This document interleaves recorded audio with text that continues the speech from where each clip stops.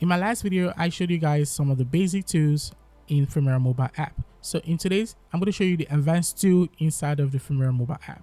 So I'm going to be talking about the Chroma key, keyframes, and max. So the first thing I'm going to show you is max. So max is basically a tool that allows you to hide or modify your video in a specific way. So to add overlays, to add max to your video, what you have to do is basically click on the video you want to add the max to, and when you go scroll down, you're going to see this max option.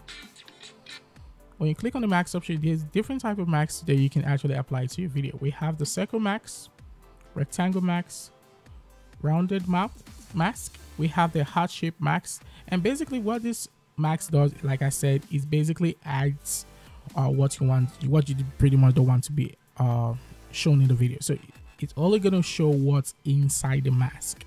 So that's basically what a max does. So we can actually use any of the pre-made max, or we can use our own max. So I'm going to use some of the pre-made max. So let's say we want to use this star max. So what you just have to do is click on OK, click on the max. Sorry, we made a mistake. So click on the max option, and we're going to click on the arts on the star.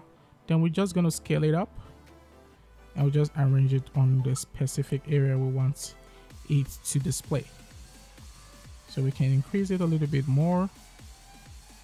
Like I said, you can do it this way, and you can click OK, and pretty much you just applied a mask to your own video, and it's just gonna hide the rest parts of the video and just show what's inside of the mask. So that's pretty much how you add max to your video. So the second one would be keyframes. So I'm just going to delete this stuff, and to add a keyframe is super easy, and there's different fun ways you can add or play around with keyframes, but I'm just going to go straight to the point and not go deep inside the keyframe part. So to add a keyframe, first of all, we're just going to click on this, and we can just make a little bit of edit here. So you can actually change the scale. Pretty much that's one of the things I actually do. You can actually change the scale or zoom it a little bit.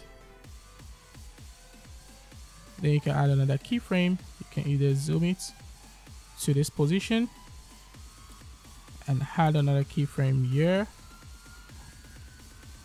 and you can add another keyframe here.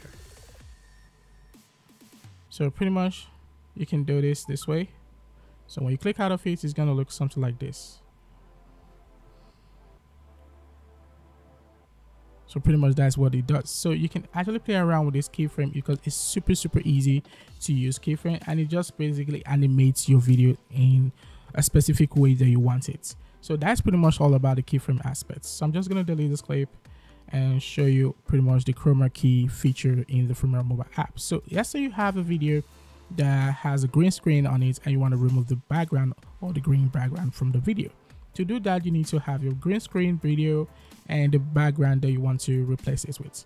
So the first thing you need to do, click on the video, your green screen video, and click on track switching. So once you do this, click on your video and go to smart cutout. When you click on smart cutout, you're going to see this Chroma key feature. Click on it and just find what area that you want to and just find the green parts of the video. You can control the strengths and shadow. Then when you click on OK, you can actually just click on your background. Okay, click on OK, click on your background, and just voila. So pretty much that is how easy it is to remove your green screen inside of Filmora Mobile. So if you pretty much found this video really helpful, please do smash the like button and subscribe to the channel for more helpful videos. And that's all for today. See you in the next one. Peace.